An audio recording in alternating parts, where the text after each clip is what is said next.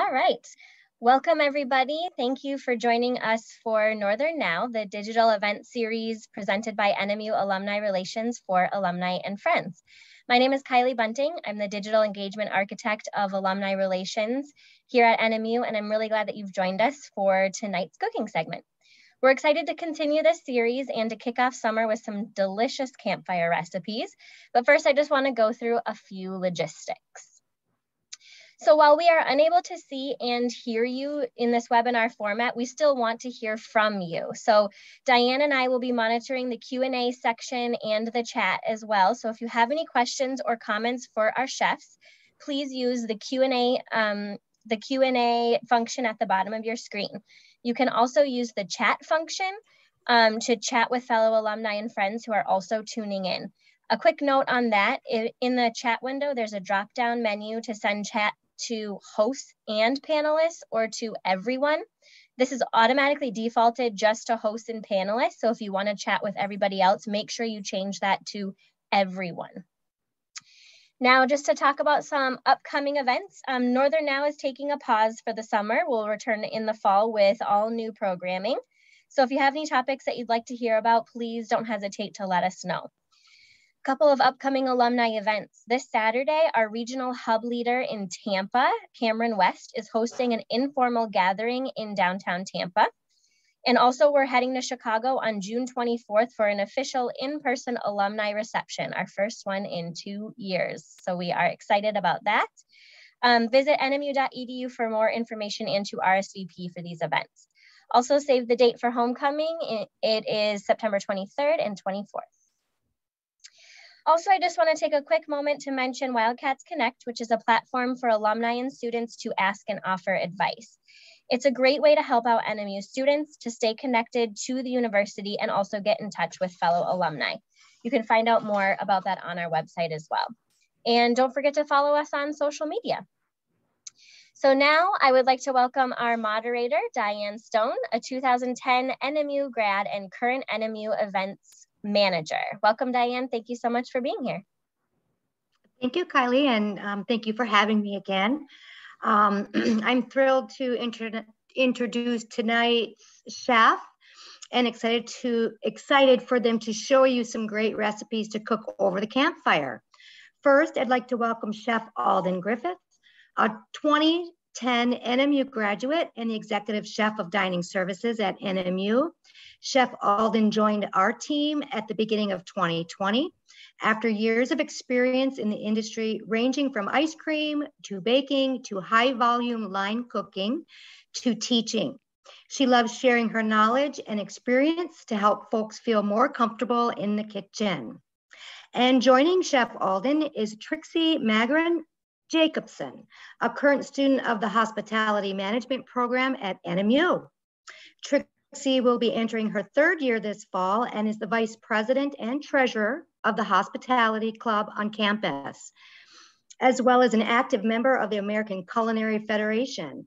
In addition to being a student, she is currently working an internship at Northern Michigan University Dining, supporting the reopening of Tamaki and Smoothie King, and working in the Northern Center Catering Kitchen. While she plans on continuing her education through experience after college, she hopes to have her own business in the future and gain her certifications. Welcome, Chef Alden and Trixie. Thank you very much, Diane. We're so excited to be here today. This is one of my favorite things to do as a chef, is to talk about food and maybe have people think about familiar dishes a little differently. And so that's what we're doing today. Is I'm going to show you 3 recipes and Trixie's going to show you 2. We both have entrees for you to see today. We both have desserts. And then I have, of course, I finish out of the drink every time. So we also have a really cool smoked drink. We get to play a little bit with fire today. Woo, with chefs love fire. So today we're going to start off with a pretty classic. It's a fireside dinner, something that I grew up doing. We grew up going camping. Specifically, I remember we used to camp at this one place called Days Creek in Oregon. And my parents would build this campfire and we would assemble these dinners in foil. And usually they were like ground beef or chicken with veggies. And I'm just going to show you something that's very, very akin to what we would see here in the UP, and something that you can really make your guests, if you're doing this at your home. You could do this in your oven or on your grill, and you can also do this campfire side on your coals, and they can go, ooh, ah. This is also a really great recipe to use when you are out fishing and you want to do something really great with your fish. This recipe is really good for that. So we're going to dive right in and get started. So what I have here is just some foil, and I'm going to show you actually 2 different ways today. I've got foil, and this is great for at home, on your grill, in your oven, or campfire on some nice coals. If you're going to cook this dinner on your coals, just make sure that your fire is going for a while before you start your dinner, because you have to have a nice bed of coals to cook on when you're at your fireside. Another way to cook this is in parchment, and I have cut a piece of parchment in the shape of a heart. Aww. And so what I'm going to do is I'm going to show you how you can do both of these ways. This way is called en papillote, which is fancy for in paper, and you can awe your guests. We do these in fancy restaurants and we charge a lot of money for it, and it's awesome. So you can really wow your guests with this one too. But you're gonna see that they have the same ingredients and they're gonna come out the same. But this one you would do on your grill, and this one you could do in your oven, and they are both awesome. And this one just looks fancier. So we're gonna start with a little bit of oil. And this is an olive oil canola blend. We like it here in the kitchen because the olive oil adds a lot of flavor, but then the canola helps with protecting from like burning. You know, we're going to put this right in the middle, just a little bit of olive oil, canola blend. You can use whatever. Okay. Then we're going to I have some potatoes here that are cut really thin. That's important because if you're cooking fireside, especially since we're going to be using whitefish today, we want to make sure that our potatoes cook in the same amount of time as the rest of our dish. Sometimes, if you're not careful, your potatoes will take a lot longer. So we're just going to make a bed of potatoes. I remember we used to take all of our stuff to the fireside, like our campsite, and then we would get our fire going, and then we would sit there with like, you know, our dirty hands that we washed with like lake water. I loved it so much when I was a kid, and our like cutting board and everything. And we would put these meals together. And it was one of the coolest things I thought. I thought my parents were the coolest ever doing this. So then we have some parsnips. I love parsnips. To me, they're like carrot candy. They're sweet, aromatic, and they go great with fish. And so that's why we have parsnips today. So I'm just going to layer these parsnips. Again, I cut them really thin to make sure that they cook in the same amount of time as my fish. And I'm just putting a layer on there, making a bed of veggies. Then, so for a little flavor, I've got some thinly sliced onions. I'm going to put those down next. Depends on how much you like onions, is how much you're going to put in there. Put that in there. Then once you have your little bed of veggies, like I said, this could be any veggies you want. Just make sure when you cut them that you cut them nice and thin so they cook at the same rate as your protein. I have some beautiful whitefish from Phil's. That's gorgeous. I mean, these are half fillets. They're so big right now. I'm gonna just lay those right on top like that. Then I'm gonna take oil again. This is really, don't skip this step. This is very important. And kind of liberally drizzle some oil over the top. The reason that's important is because the oil will help keep your fish nice and moist. Same with when you trap it, we're going to trap it in this pocket, right? And so there's no moisture that escapes. So there, and also that'll help us with our seasoning. This is a mix of what's in the recipe, which is dill, paprika, garlic, salt, and pepper. That there. And what's important is I did use dried dill. If you have fresh dill, of course, it's better. But when you're on a camping trip, are you really going to carry fresh dill around because it's so tender and it will bruise easily and wilt, and you know, so you use dried spices. That's what I have here. I like the paprika because it has like kind of sweet component, and also it will help kind of with the color. So I am going to season liberally, because remember, that's your seasoning for your whole dish. Another reason I love these is that you can personalize these really well. And the reason that's important is, say someone doesn't like onions. Well, if you're building individual meals for people, just leave the onions off. So I have that there. Now for this one, the campfire one, what we're going to do is we're going to close her up by bringing the tops together and then curling them over like that. Then we're going to go to the side, do the same thing here. Press it down and see, we have this perfect little pouch, and see it holds together really well. This is just a regular aluminum foil. For this one, it's a little more involved, but not much, I promise. You take this like this, fold it over.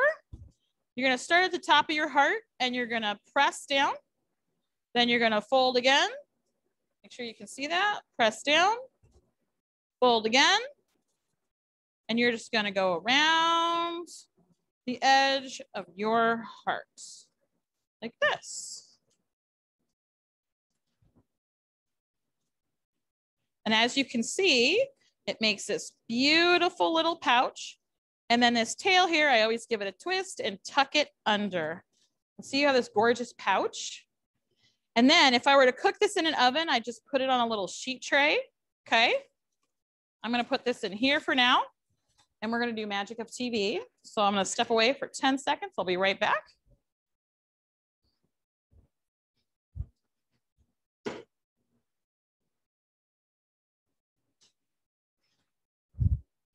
And look at that, I magically have 2 that are all done. So we are going to go right here. Oh, you know what I forgot to do? Silly me. Forgot to put the lemons on there. So you're going to put lemons on top too. That's really important because that lemon is really nice in there. Good news though. Hey, Chef, I have a question. Yes, please. For the parchment paper, can you use any shape or do you have to use a heart? One of our guests are asking. You don't have to use a heart, but the reason that the heart is the standard for restaurants is because as you saw, I folded it around, it made like a perfect pouch, and that little tail at the end, you tuck under, and that's why you use that's why we use the heart. But you don't have to use a heart. So if we open this up now, we can see this, the great reveal. Ta-da! We have this beautiful fillet of fish that's perfectly cooked. Our potatoes are nice and soft. We have our nice yummy parsnips. That lemon, all those juices soak down in there, kind of make a little sauce in the bottom. And you have a meal for one right here. A nice hearty meal. So that is our fireside dinner. Now, if you're doing this at coals, it takes about 15, 20 minutes on the bed of coals, and you have to make sure to rotate it a lot so that you're not burning, because obviously some parts of the coals are hotter than others. If you're doing it in the oven, it's about 400 degrees. At home, that's probably going to take about 15 to 20 minutes, closer to 15 than 20. And you're just going to check it. I always check it. I eyeball it. If you look at the fish, I'm going to have you come in here and look. See how it's this little here? Your fish will start to pull away a little and section, and that's when you know it's done, and you're going to want to pull it out of the oven. These hold really well too because you've trapped all that moisture in there, and part of the cooking is actually steaming because there's nowhere for that moisture to go.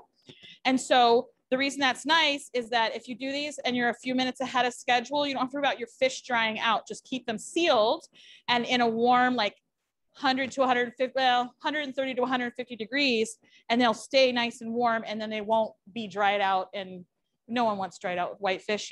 You paid a pretty penny for that beautiful white fish. Don't dry it out. So that's really nice about these, is just keep them sealed. And when you do the empapillote one, it's always fun. One component of that is you serve it, the pouch, right on the plate like this, and you actually have the guest rip it open, and there's steam and there's all the odors, and it looks really fancy, and then you look fancy. So, and that is your fireside dinner. So then now Trixie is going to show you some pretty awesome stuffed bell peppers. It's beautiful, Chef. Thank you, Chef Alden. I really appreciate you taking me on for this. Today, I'm going to be showing you a stuffed bell pepper. A main focus for when thinking through for these recipes is leaving no trace on the trail. As an avid hiker throughout the trails of Marquette, you always take out what you bring in, and this goes right into your meals as well. So when we're thinking about the bell pepper, what we've done is I've taken all the seeds out and I've literally just taken off the top. You don't even have to worry about removing the stem because this will become your whole container. And you can eat everything but the seeds and stem, and that's all you have to bring out with you. I've also made this meal vegetarian, but you can easily replace some of the ingredients with meat if you prefer. And going into the ingredients, our main focus today will be some wild mushrooms. We're gonna focus on today is lion's mane. Lion's mane is native to Michigan. You can find it in kind of the late fall. There's 3 varieties, and this all depends on how their teeth, for lack of words, falls off the main lion's mane. As you can see, lion's mane comes from kind of a center point, and it grows from the center point into this kind of little ball. And as you can see, these teeth tell what type of variety the lion's mane is. Other great varieties are shiitake. Shiitake mushrooms aren't as native to Michigan, but are easily sourced through local farms. And other great varieties are oyster as well. But you can add any variety of mushroom you prefer. Even baby bells do a great addition for this meal. Another thing, a great source of protein is beans. I'm using Great Northern white beans here. And these are one of your main protein sources along with the mushrooms. Mushrooms and beans will provide you the energy you need for the rest of the trail.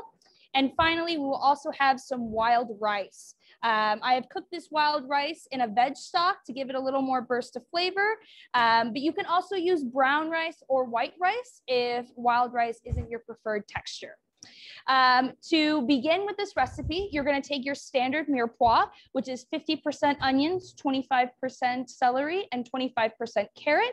And you're going to throw this onto your cast iron or Dutch oven. You're going to use this right when the flame is hot, when you're working over the fire or even just over your oven, and you're going to cook these until tenderized. After they start tenderizing, you can add your salt, pepper, mushrooms, and your other seasonings as well. We will add some rosemary. You can use fresh, or if you're on the trail, you can use dried just as well. We also have some thyme here. And like with fresh, you don't have to use as much because fresh is very powerful. But if you look on your recipes, I do have the conversions for you if you are going to use dried. Another spice that we will use is nutmeg. I always love adding a little nutmeg to my mushrooms, and as well as garlic. Finally, we have some nutritional yeast, which we will finish off the dish before we put it in. So as I was continuing, we have the mirepoix, which has now been tenderized with our spices. Then you're going to add your mushrooms and finish it off the mushrooms until those are tenderized as well.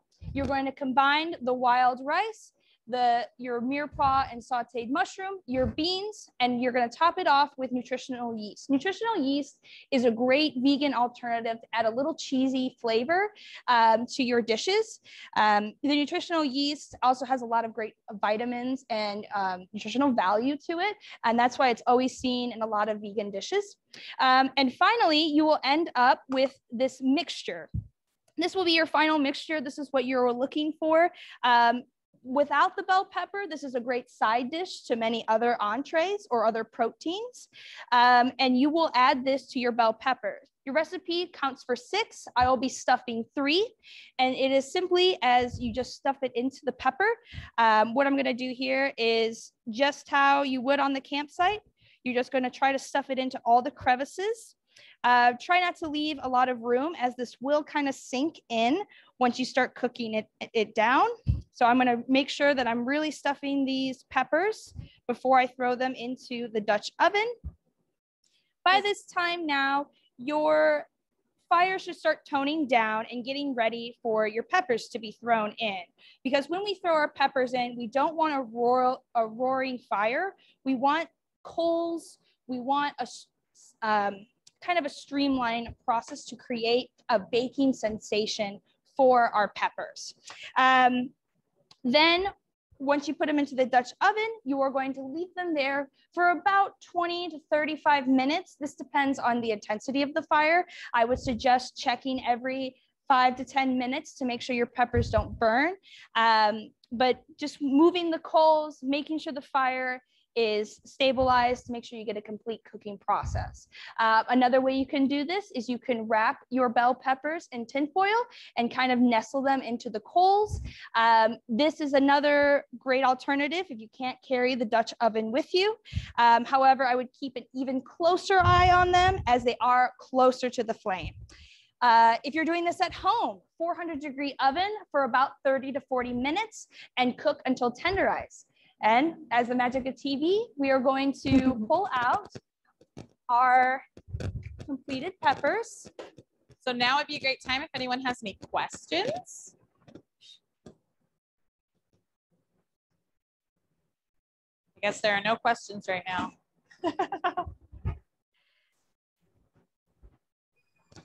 I want to do a quick shout out to my son, Les, because this is his Dutch oven. And also this is his pudgy pie maker. Thank you. I know. So thank you, Leslie, for letting us use your beautiful cast iron. So the great thing about the Dutch oven is that you can use the bottom part to make your filling. And then once you clean that out, you can use it to bake. And just like cast iron, we want to make sure that this is seasoned properly. The seasoning allows it to create this non-stick kind of element to the pan, almost like your classic home non-stick pans, except without all the chemicals. So you are going to open them up, and we're not going to show the other side yet, but you will have beautiful peppers to bring on the trail with you. 1 to 2 for a full complete meal, or you can have as a pairing along with the fish or other entrees as well. And like I said, you can eat this completely whole besides the seeds and the stem and take it off the trail with you. Diane, do you have a question? I do, sorry. That's okay. Can you make the combination ahead of time? The filling. The combination of the mixture? Yes, you can. I wouldn't do this if you're carrying meat with you, just for safety precautions, depending on your trail, unless you can carry that meat safely with you. But especially for the vegetarian version, you can definitely carry this along with you, put it in a little cooler. It'll last a long time on the trail. And then you can stuff the peppers, or even have the peppers stuffed and then bring them with you on the trail for even less time. Yeah, that's a great question. Thank you. The only thing I would add to that is one thing that people think about is they think milk, can't be left out. Raw meat can't be left out.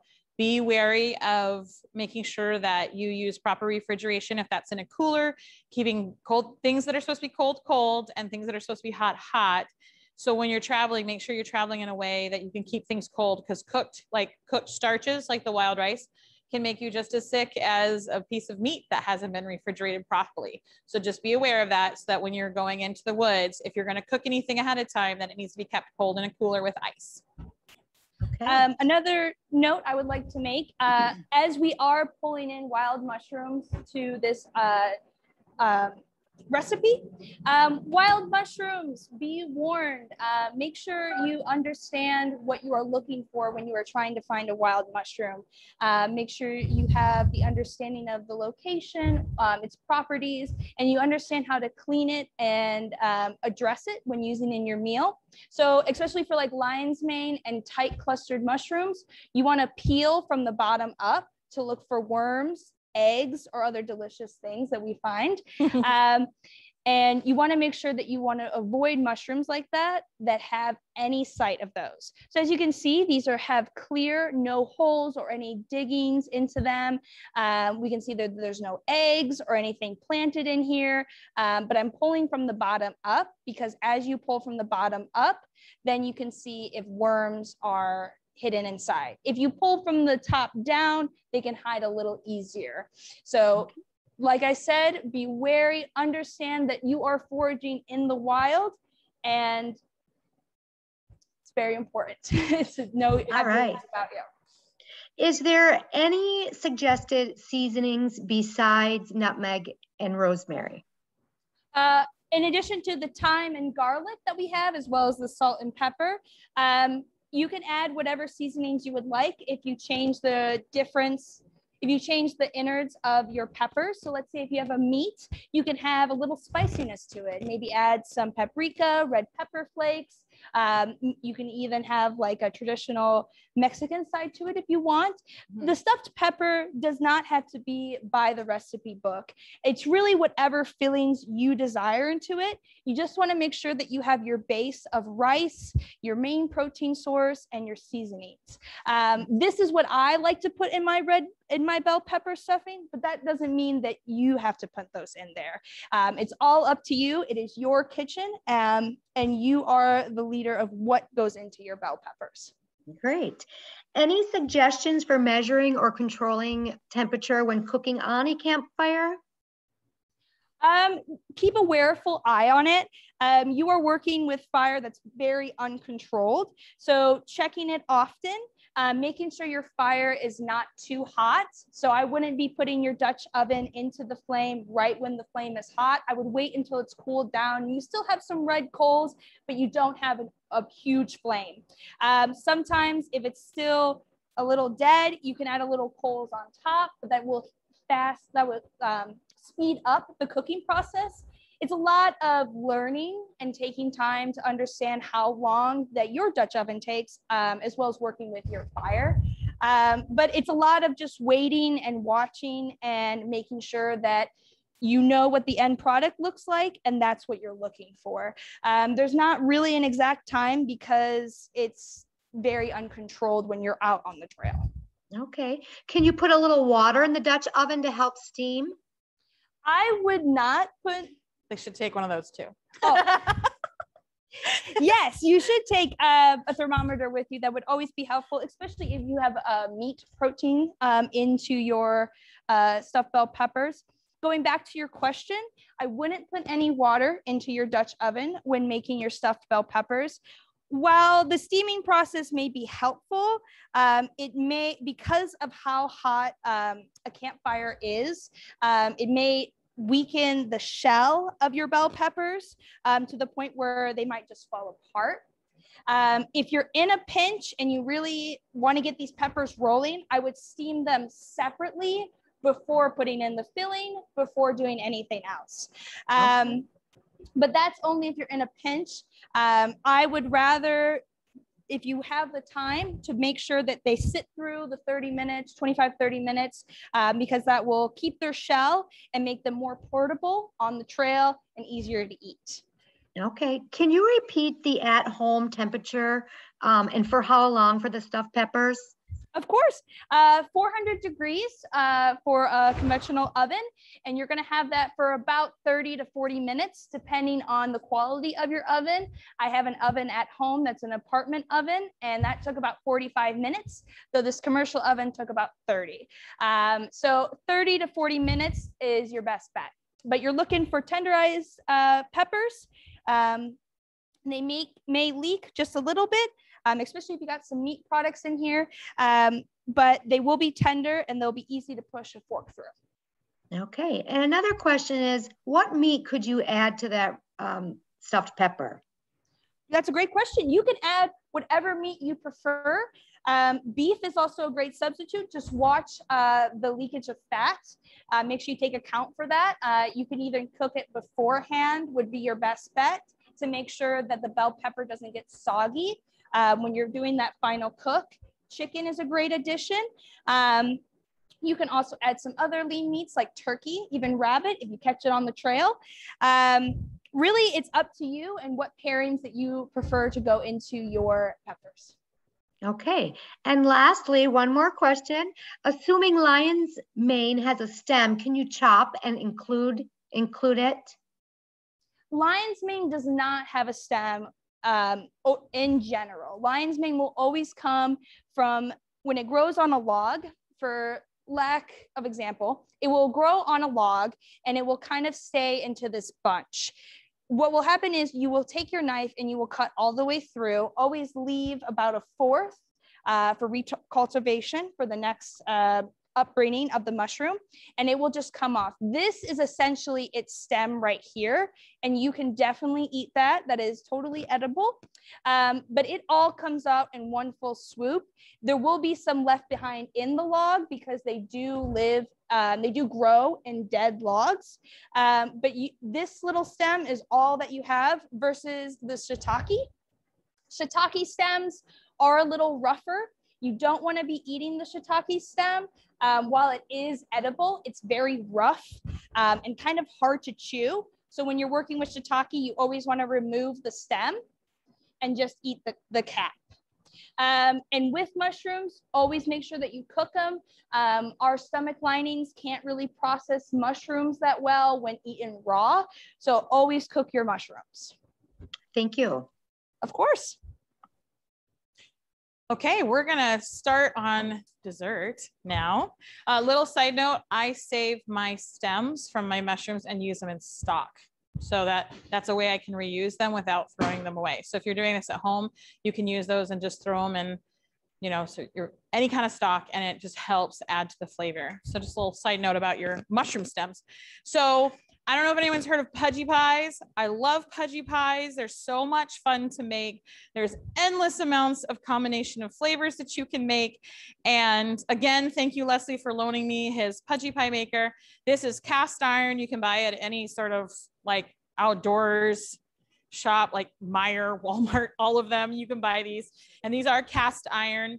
You can do these on your grill at home. So if you're doing, say, a backyard grill with your friends, you can actually do these on, like, say you make dinner, you can make pudgy pies for dessert, which is really fun. That's actually how I cooked our pudgy pies today, as I did them on our grill here in the kitchen, and it was brilliant. The best way to do this is warm it up. Be mindful that it's really hot. You just have a bread. Nice hearty bread is better. Something that this is from the Marquette Baking Company. Great bread that they have, but also it's heartier because it's a real bread without all the air and floof that you get from like a store-bought like Wonder Bread. And so this will hold up better to our filling. And it's really simple. You're just going to open your pie maker. And I'll just take the whole thing on. This comes off. It's really easy. Make sure, again, this is cast iron, so make sure it's properly seasoned. I was cooking in this earlier, so that's what this is from, but that's okay. That just burns right off. That's the beauty of cast iron.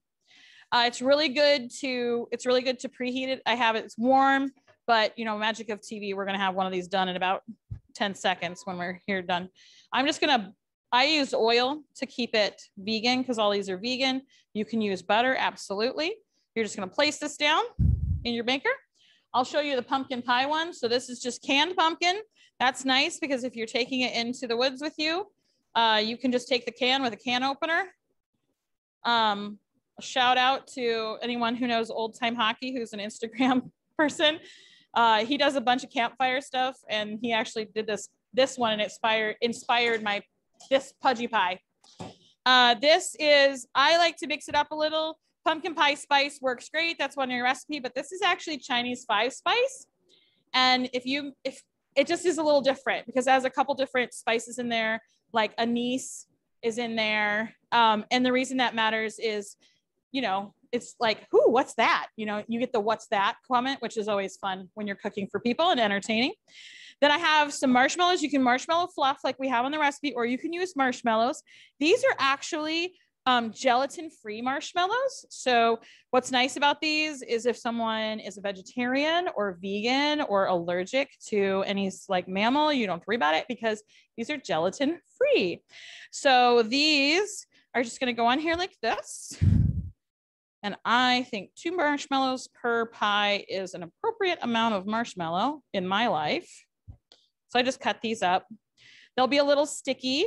The trick to sticky marshmallows is that you can cut them up and toss them in a little cornstarch, and then they will not stick, and you can still pack them away and they won't all stick together after you cut them up, which is super helpful. So I've just oiled my other side, my bread. I'm gonna put it together. This is super simple. I'm gonna put it together and squish it. Now I want to show you, sometimes the lid gets pushed back when you're pushing it. So I always push my lid a little forward like that. That way, when I'm closing it, it lines up perfectly. Then there's a little lock right here. You lock it. Now, if you're doing this fireside, you just put this right directly on your coals. Boop. And then you're just going to keep an eye on it and it's going to toast. So this takes about 3 to 5 minutes, depending on whether this is preheated. I can tell you your second and third ones are going to be prettier than your first ones because the cast iron will be really hot and warmed through. And so you'll get a much more even, crispy, you know, you won't have little pockets of heat. Toasting it differently on your bread. So that's important to think about is if you want to preheat it, because we were doing other demonstrations, it's not preheated right now. But so that's the pumpkin pie one. I also have this filling here that I made. And this is a fruits of the forest filling.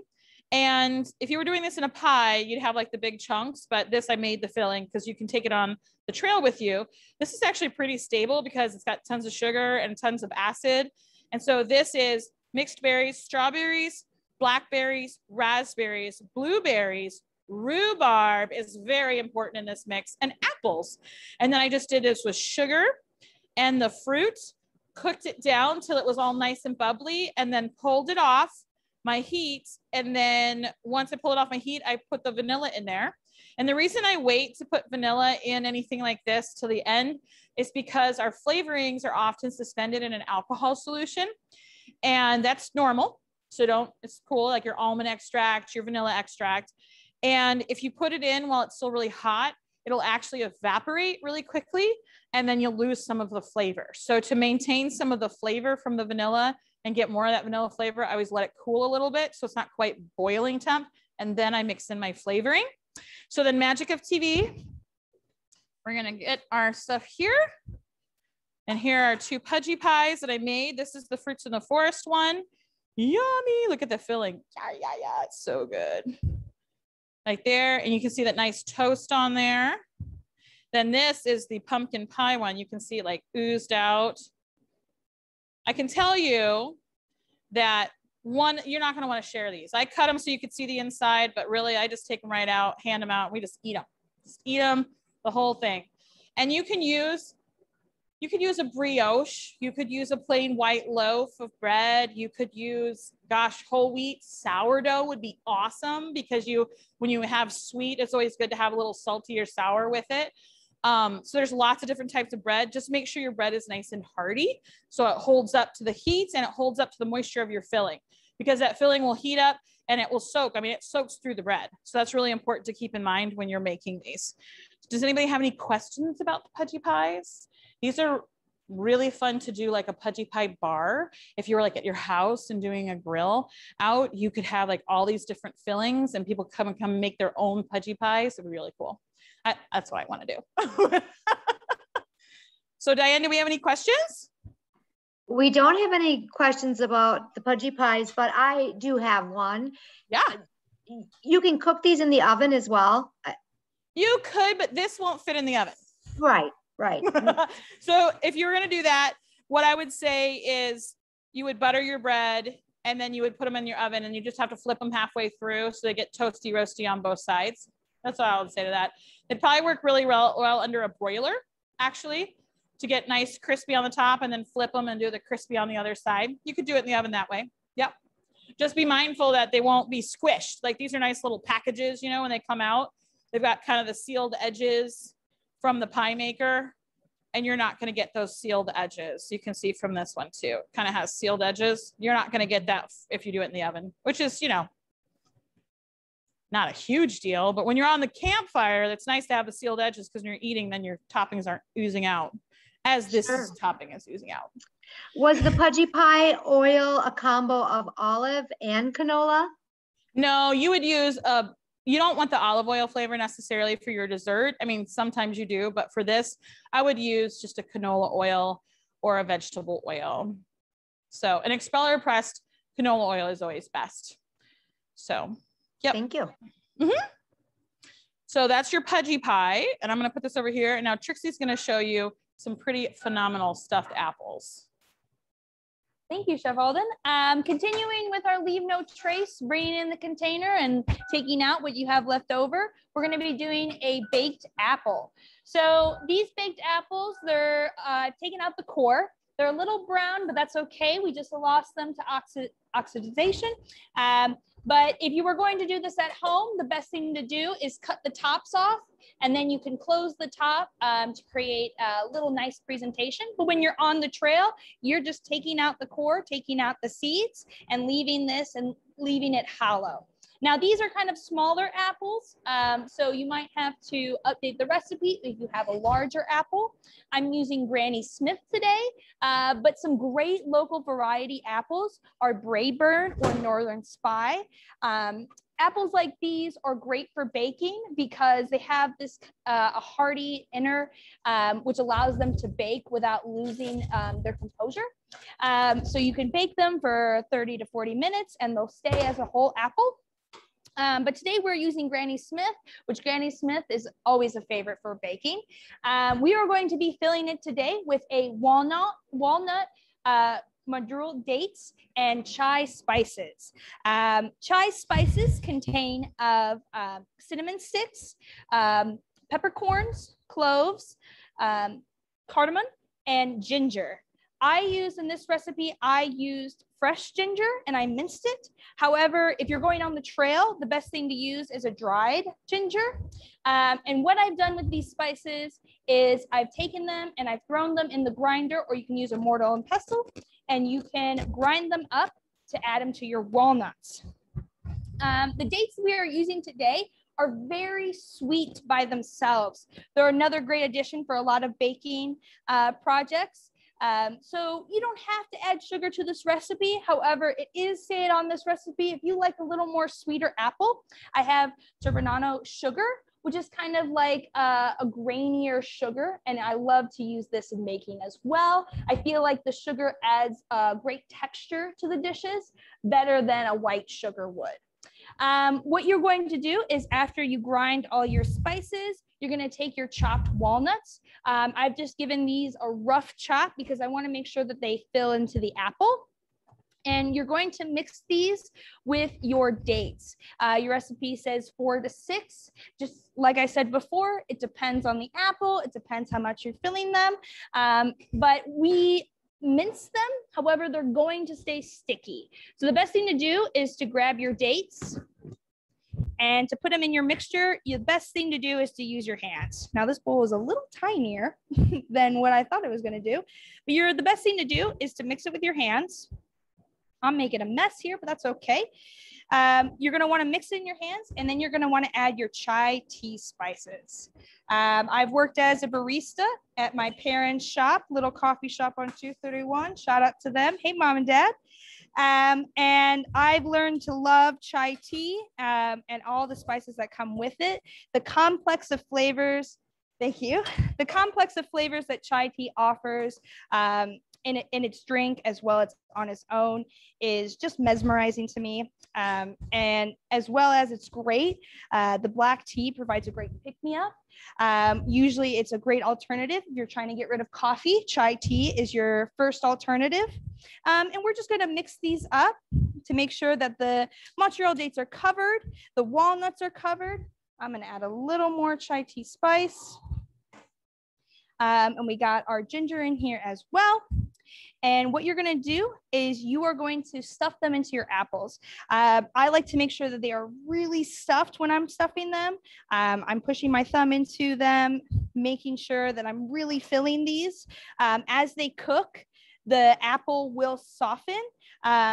So that leaves a little more room for your filling to level out. So make sure you're really stuffing these apples. The dates are great for this because they kind of act like as a glue as you're trying to stuff them.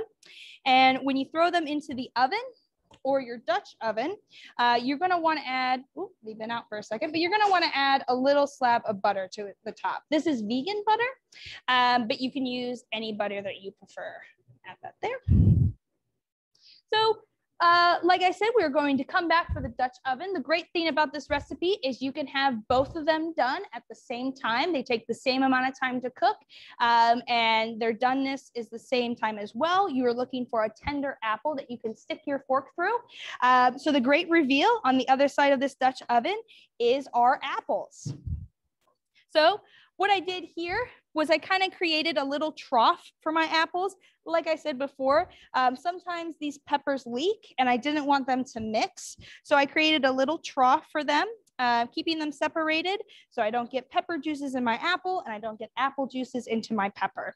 And these will cook the same time, the same process as we did with the Dutch oven, low steady coals, keeping them kind of covered, maybe some coals on top to create that baking stimulation. And these are gonna cook for about 20 to 30 minutes on the fire. For an oven, it's the same process, 400 degrees in a 9x13 pan for about 30 to 40 minutes, depending on your oven. And what the butter has done as it's been cooking is kind of softened the apple a little bit and given it a little buttery flavor as well. You can pair these with vanilla ice cream. If you don't want the apple, this mixture is great over vanilla ice cream or yogurt as well. But these two recipes together will provide you a full meal for on the trail. Is there any questions? Yes, Trixie. So I have a guest that would like to know, other than the Granny Smith apple, is there any other apples that you would recommend for this? Yes, of course. Two great Michigan varieties are the Brayburn and the Northern Spy. They have kind of a similar hardiness to them, so they can handle the baking process. And they provide a great flavor, and kind of the Northern Spy has a little spice to it that would be great with the chai tea and great with the dates and walnuts as well. However, we're not really in apple season right now. So Granny Smith, you could also try a Honeycrisp apple. Honeycrisp apples are really thick as well, and they could handle that baking process if you're not looking to use a Granny Smith at this time. Thank you. Yeah, of course. Let's see if I have another question. Okay. Lynn says, I'm curious if you have a recommendation for oven gloves for taking the Dutch oven off the fire for when you are on the trail. That is a good question. The Dutch oven will get hot, which is great because you can take it out of the fire and it will keep the inside warm while you're waiting to eat. The best thing for you is to get one of those gloves that you can put on that kind of go around your wrist. However, you are dealing with fire. So just be careful and don't burn yourself. But when you're working with the Dutch oven on the fire, watch where you put the Dutch oven. I wouldn't put it directly in the center if you've got a big fire going. I would kind of keep it off to the side so you could grab it when you need to. As well as I wouldn't completely cover it in coals. As the recipe states, we kind of nestle it and we want it a little halfway and maybe coals on the top. But I would just, I don't have any particular brands in mind, but I would look for a really hardy glove that you can put on that would protect your wrists and hands when working with the Dutch oven. Sometimes, if you have the equipment, you could also put it on a little stand above the fire. But in that case, you would need to keep that fire high and consistent. While if you just put it into the coals, you have a little more control with temperature, but you also, it's a little easier to maintain and keep the coals rolling for that baking stimulation. I would also say, I'm just gonna add to that a little bit, is that in the kitchen, we use really, really dry towels. The trick to these is you wanna have something with like a hook so you could pull the Dutch oven away from the coals. And if you had a really, really dry towel, that works actually really well. Cotton, not a synthetic fabric. A dry cotton towel that works wonders. So, yep. So we can keep asking questions, but for the sake of time, this is a great time to ask questions because I'm gonna do our drink And there are a couple times where we're gonna have a pause while we let our cool smoking contraption here do its magic. And so it'll be a great time to ask more questions. So I'm gonna do a smoked old fashioned. So smoking guns, these little smoking kits are super in style right now and they're really fun. I was able to buy a kit that had 4 different types of wood, has this little contraption here that you can see that holds the wood chips for me, with a lid here as well that kind of forces the smoke downward, and this little torch that goes with it. So cute. And it's got some other stuff, and that was only about 60 bucks on Amazon. So it's pretty attainable. It's kind of fun.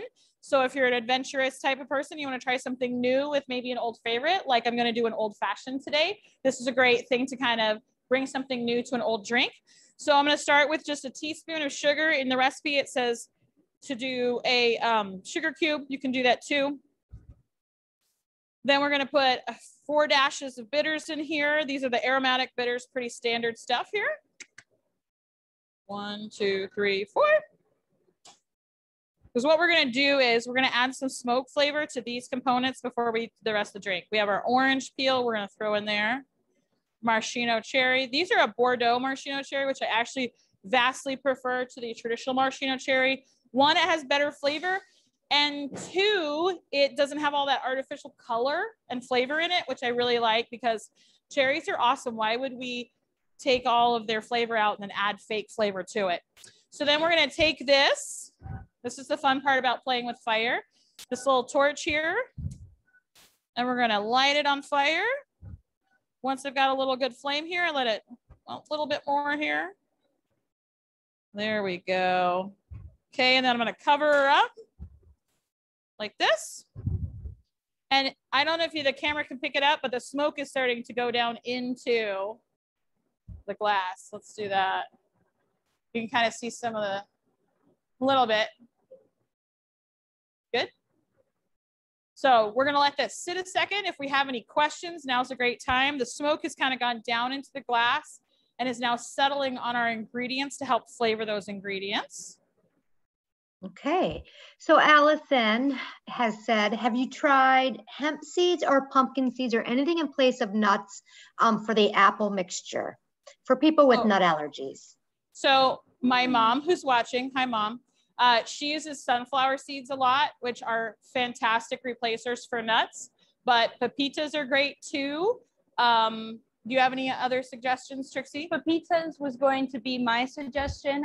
They have a great nutty flavor. I also love them on salads. That would be an excellent substitute for that. That's a really great question because I would have immediately gone for the pepitas. Yeah, but yeah, sunflower seeds are actually my go-to now. Thanks, Mom. So now I'm gonna take this off. Now the smoke has settled. I'm gonna take my machine. Yep. What kind of wood chips can you use for that?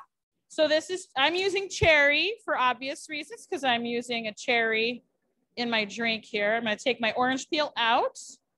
But pecan would probably be really good if you want a nutty component.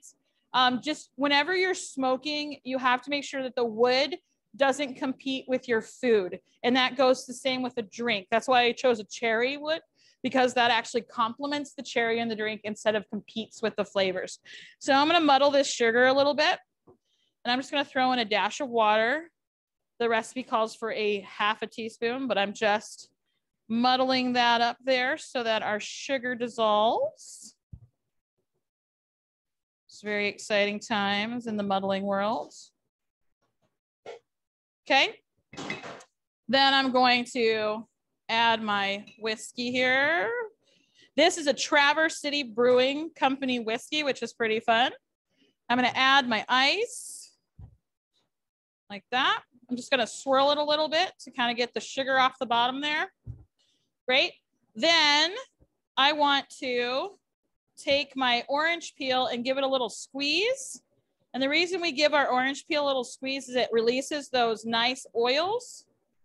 Then to enhance the flavor, I'm going to take it and actually rub it around the rim of the glass so that when someone drinks this, they're going to get that orange flavor from that. Pop that in there. A little bit more ice in there. Hello. and then my cherry. Then to finish her off, if you have one of those really great ice makers that makes the really beautiful big cubes, this would be a great drink for that. So I'm gonna just light this baby on fire. Oh yeah, that smoke's going down there now. That's beautiful. So smoke is settling. It looks kind of like a foggy morning on Lake Superior. And that's gonna sit for a minute or two. And then once that's done, we're gonna pull it off and you can serve that drink to whomever wants it. Like me, just kidding. Do we have any questions? Yes, actually, did the torch come with the smoking kit? And what was the fuel for the torch? So this is a little butane torch. So it's pretty cool. It doesn't come pre-filled. Obviously, you don't want to be mailing that in the mail, but it has a little nozzle on the bottom. And you can get that at anywhere you sell a lighter. You can find this, like little butane cartridges. And you can see it has a little nozzle on it. And it literally, you just press the cartridge to it and it fills it up, which is pretty neat. And it's pretty inexpensive. It's just a few dollars to get one of those. So there, now that the smoke is settled, I pull it off. And you can be very dramatic if you want to do this, because like you pull it off and you see the smoke swirl around. And then we have this beautiful, I wish we had smell-o-vision, because you can smell that cherry smoke and it's really nice. That with the apple over here, I can smell the chai spices and the smoke, and it's just, whew, it's awesome. All right, do we have any other questions? No other questions at this time. Okay, well, I hope that you've enjoyed our time together. I have. Trixie, have you enjoyed your time today? I have enjoyed our time together. Fantastic. So thank you so much. And thanks you, Trixie, so much. She's such an asset to our team. And I'm so excited to be able to work with her today. And I hope that you go out and experiment and have fun with some of these flavors. And as always, it's always my hope to get you in the kitchen and trying something a little new or different. And we love to hear about them. So don't be afraid to reach out to either your alumni association or us in dining and let us know, like, hey, we tried this or whatever. And we would love to hear about that, because I love hearing your stories about getting in the kitchen and trying something new. So y'all have an awesome night. Thank you so much. Let's make sure Kylie doesn't have any housekeeping to do, or Diane. And away we go. Thank you. Right. Thanks so much. That was awesome. Thank you all so much for joining us. And we look forward to continuing the series in the fall, so stay tuned. Also, we'll be sending out a short survey after this, so make sure you keep an eye on your email, and we will have the link to the recording in case you need to go back and get some inspiration when you go to make these recipes yourself. Also be choosing one winner from tonight's attendees to receive a free alumni shirt, so keep an eye on your email for that. And keep up with us on social media, and we really hope to see you again soon, whether it's in person at one of our events or again at some of our digital events in the fall. So thank you all so much. We really appreciate it, and we'll see you again soon. Happy camping.